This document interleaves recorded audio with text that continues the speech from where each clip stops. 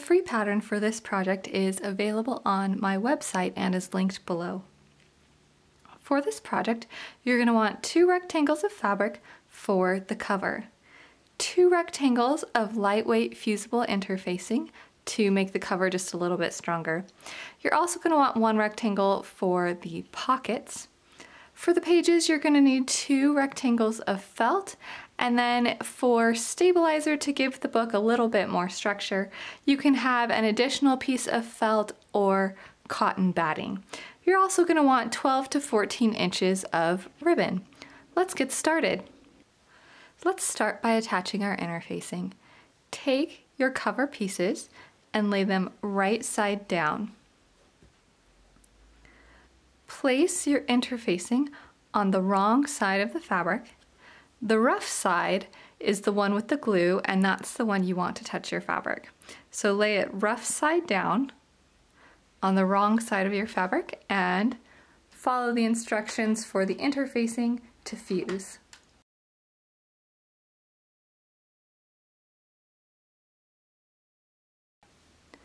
Next, take the rectangle that you're going to be using for your pockets. Turn it right side down. Fold it in half lengthwise. This will create a rectangle that is 6 by 2.5 inches. Press. Lay one of the cover rectangles right side up. Place the pocket rectangle on top of it. For the pockets, the fold will be pointing towards the top, and the raw edges will line up with the bottom edge of the cover. This is going to be the inside of your needle book. Use a pin to secure it in place. Next, take your ribbon and center it along the side edge. Do the same on the other side.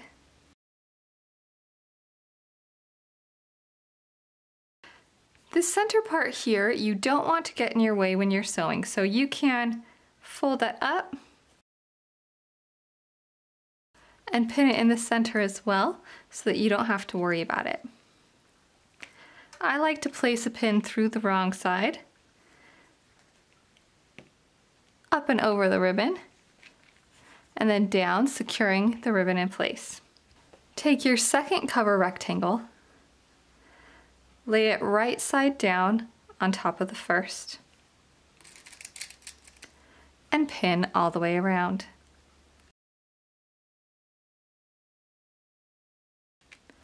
Next, we're going to sew around the edges.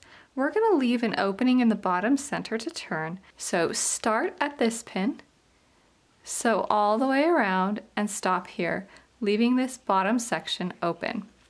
Sew with a 1/4 inch seam allowance. When you get to the corner, make sure your needle's down, lift your foot up, and turn. I like to backstitch over the section with the ribbon just to make it stronger.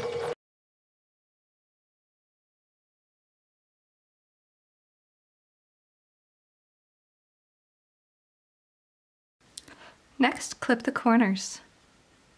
Take care not to cut your stitches.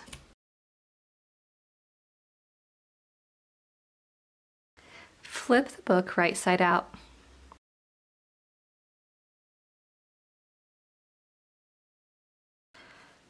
When you turn, if your ribbon is stuck inside your pockets, flip the pockets to the other side.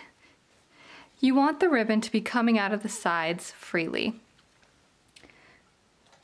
Use a turning tool to carefully poke out the corners.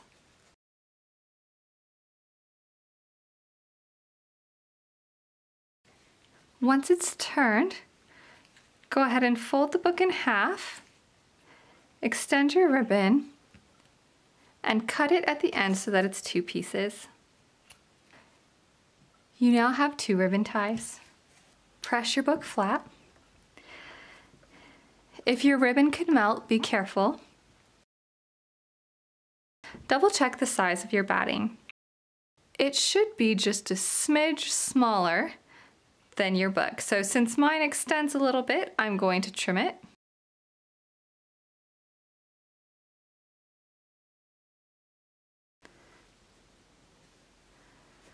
That size looks perfect.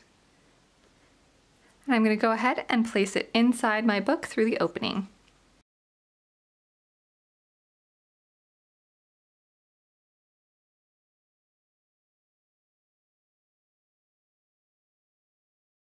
Once your batting is in place, top stitch all the way around with an 1/8 of an inch seam allowance. I'm going to increase my stitch length to 3.5 when I do this. I like to top stitch from the right side. This is the side without the pockets, so I can make sure it looks nice.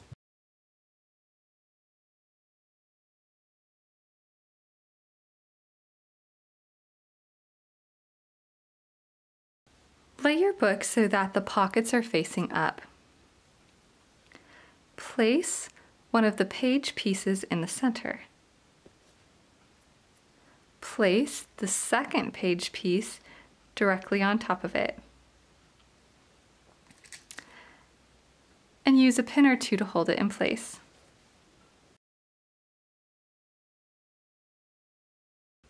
Next, mark the center of the book.